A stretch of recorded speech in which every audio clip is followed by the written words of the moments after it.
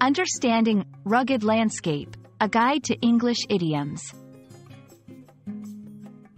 Hello, and welcome. Today, we're going to unravel the meaning and usage of the phrase, rugged landscape. This term is not just about geography. It's a vivid description that can take your imagination on a journey. So, let's delve into understanding this picturesque phrase. When we say, rugged landscape, we're describing a type of terrain. The word, rugged, refers to a surface that is uneven, rough, and has many ups and downs. It's not smooth or easy to traverse. A landscape refers to a stretch of land and its visible features.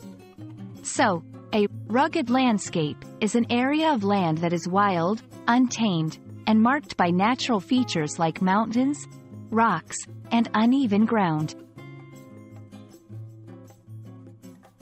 Imagine you're standing at the edge of a vast area, with towering mountains, deep valleys, and uneven plains stretching out before you. The ground is dotted with rocks, and the paths are not straight or smooth. This is a rugged landscape. It's nature in its most untamed and unmanicured form. In literature and everyday language, a rugged landscape can symbolize challenges or difficulties. Just as it's hard to walk or travel across a rugged landscape, life's journey can also be tough and full of obstacles. Writers often use this phrase to draw parallels between the physical terrain and the metaphorical journey through life's ups and downs. 1. The pioneers braved the rugged landscape to find a new home. 2. His face, like a rugged landscape, was weathered and lined with experience. 3. Life's rugged landscape has made her a resilient and strong person.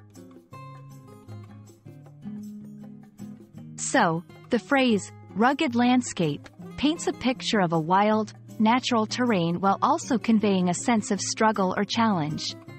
It's a powerful description that connects the physical world with our inner experiences.